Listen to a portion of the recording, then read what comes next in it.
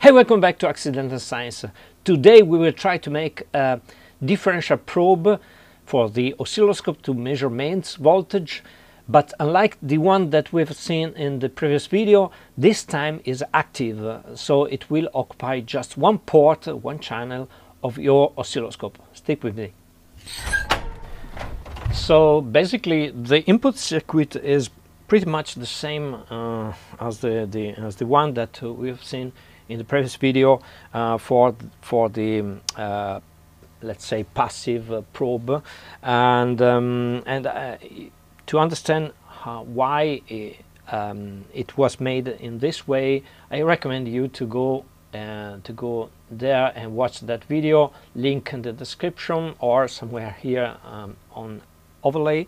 The only difference is that this time I provided a couple of capacitors for frequency compensation. Then we have an instrumentation amplifier made up with a couple of operation amplifiers, and that's it.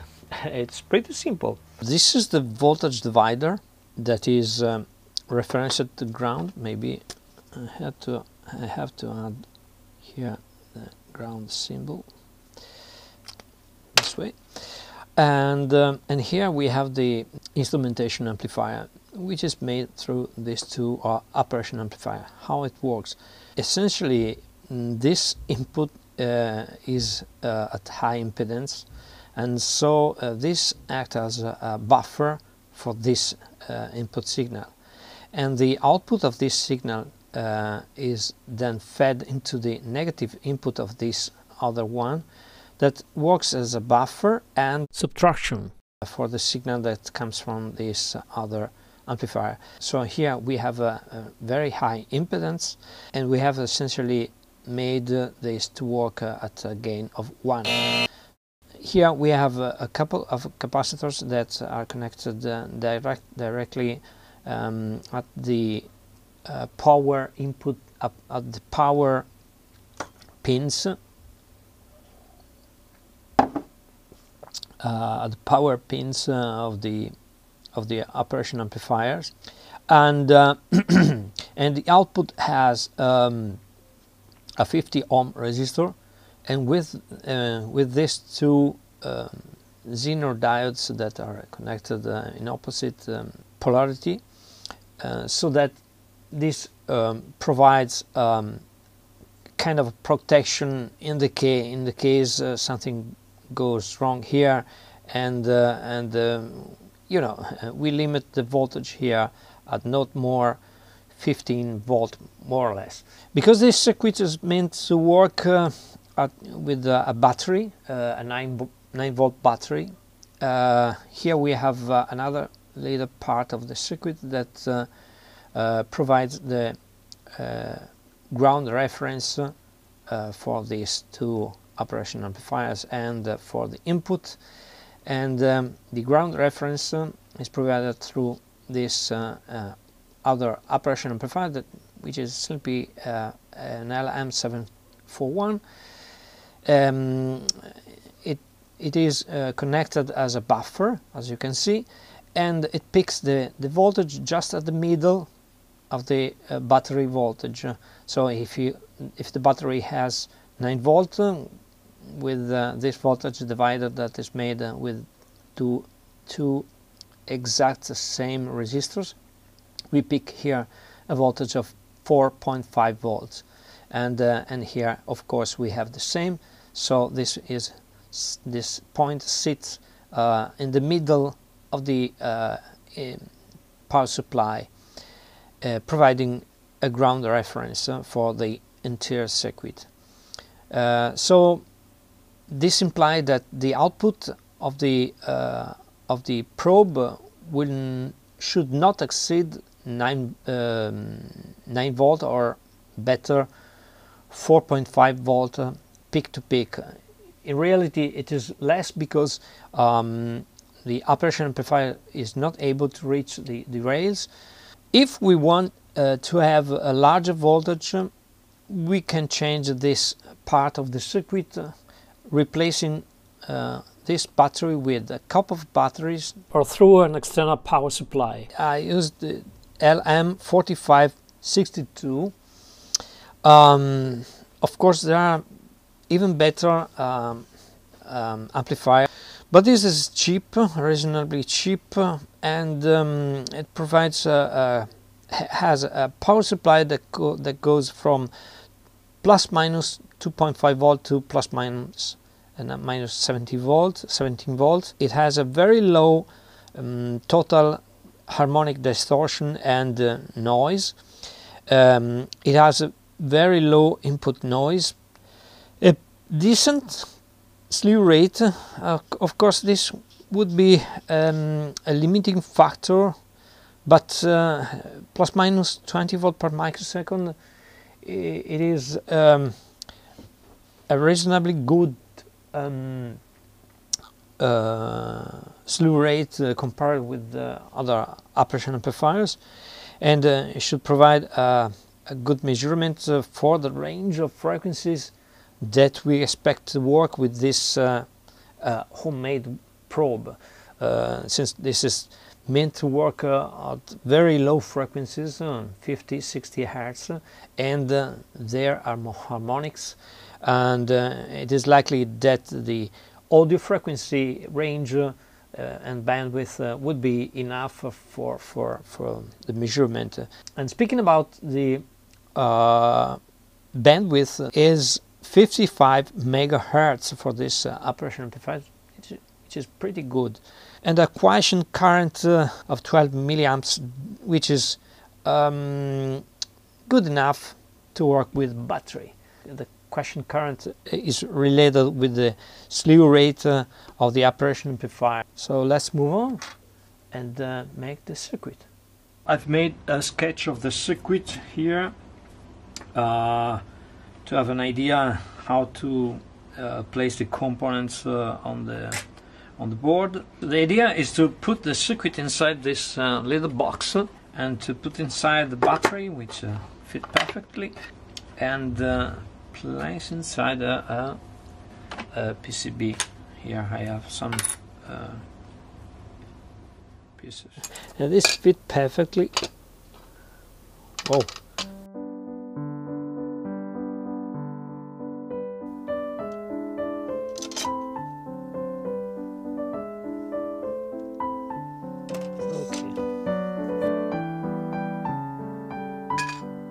Next stage is to draw the circuit on the board.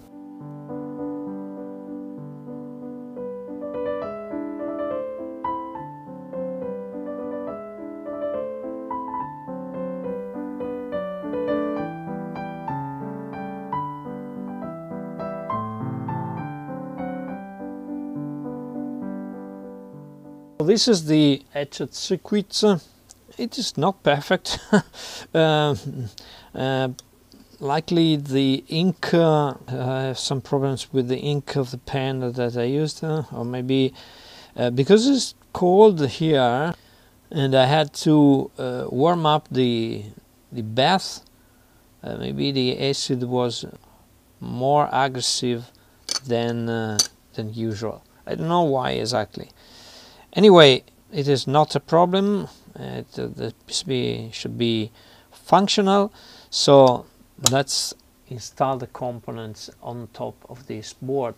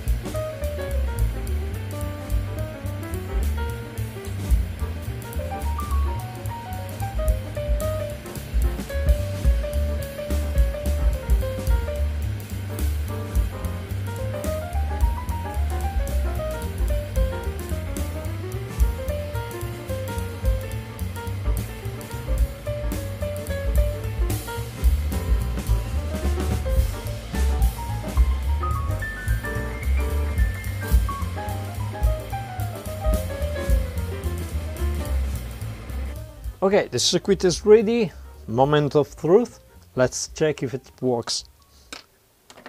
So first let's see if I have a short the power supply at the input of the battery. Okay, it's open. Yeah, so let's connect the battery. Let's see if the voltage is correct. Well,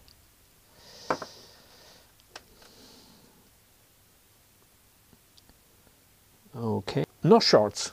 That's a good news. Let's check the quiescent current, which is 10.5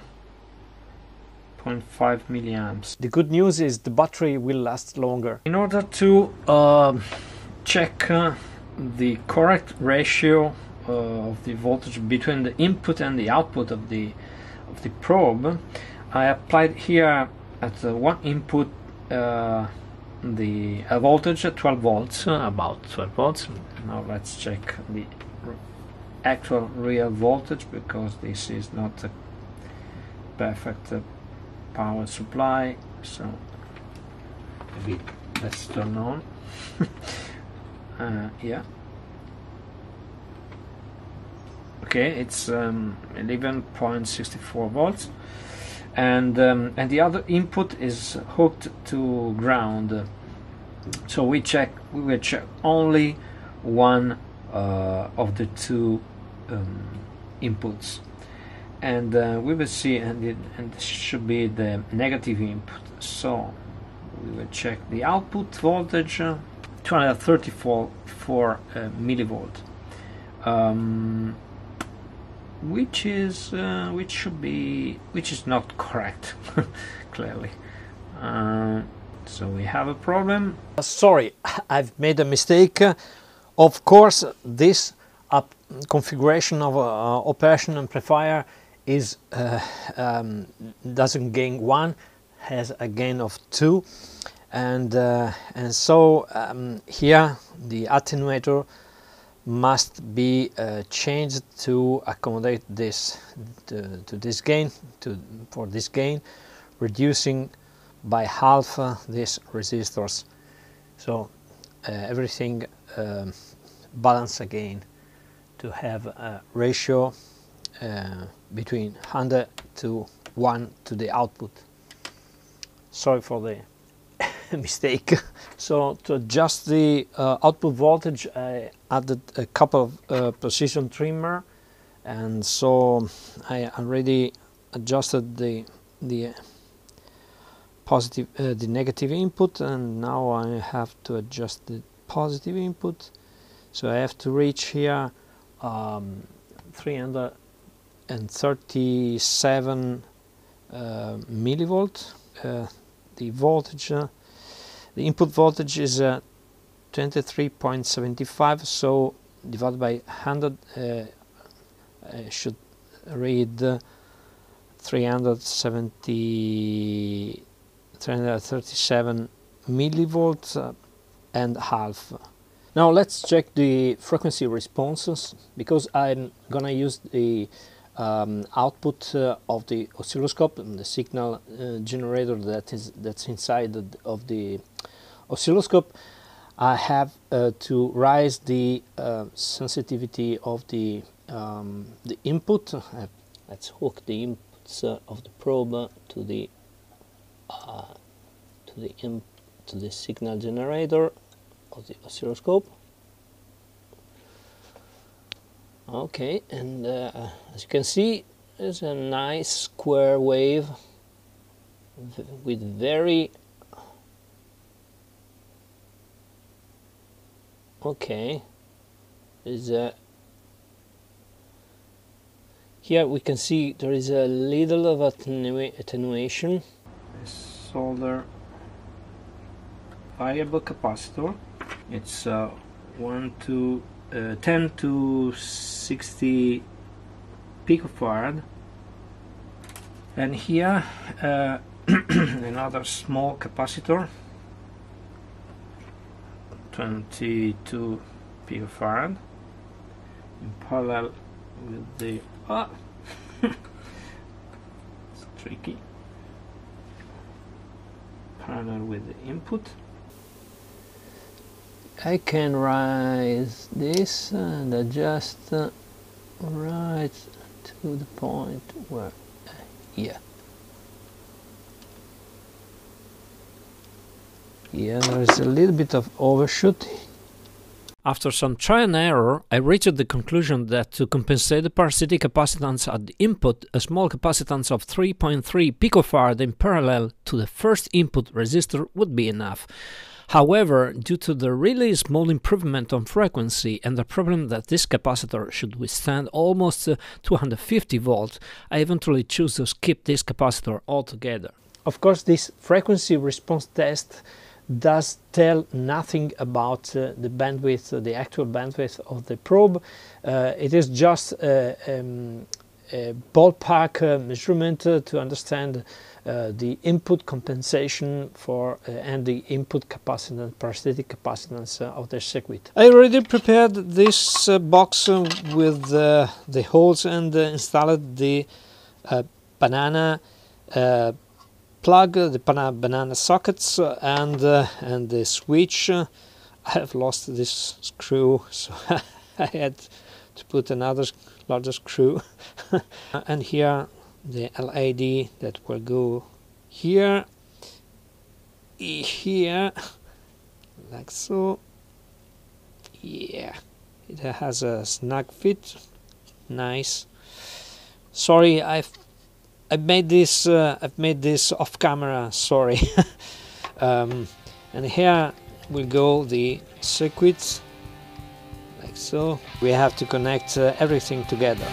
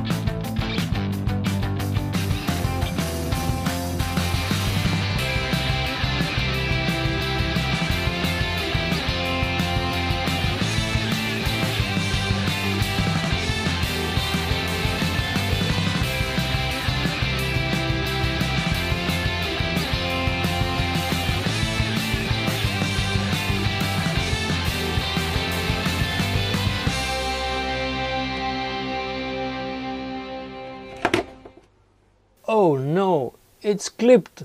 I clearly miscalculated something.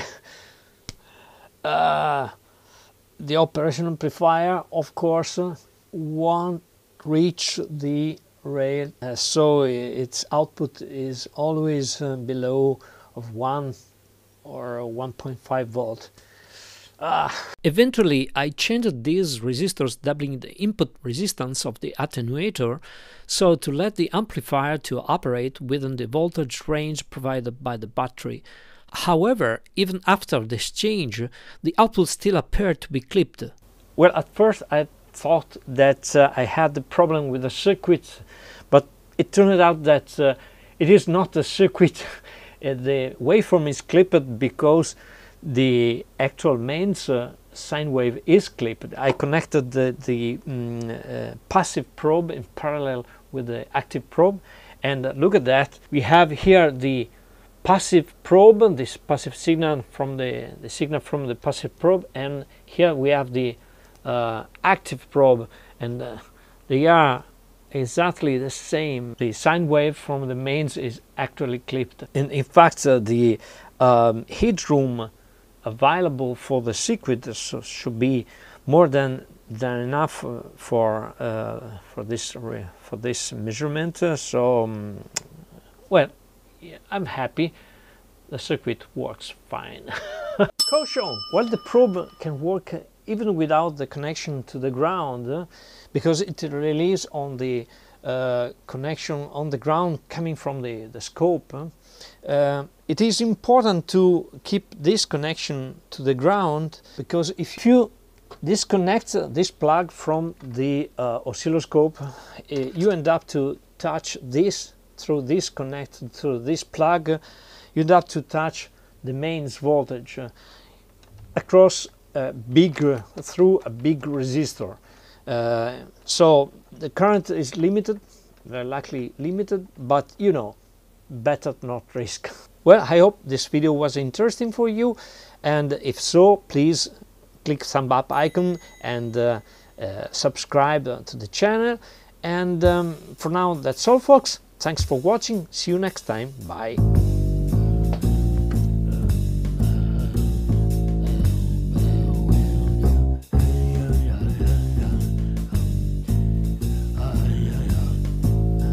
Recorded.